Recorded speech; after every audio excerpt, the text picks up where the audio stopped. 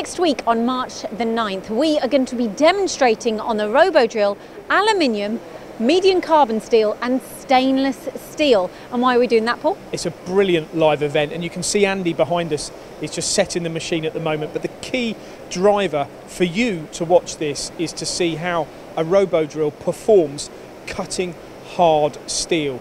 Now, the actual live show is labelled big cuts on small spindles. Yeah, we're going to be pushing it to its limits, and we're talking about ITC tooling as well and the Hypermill software. Yeah, great collaboration.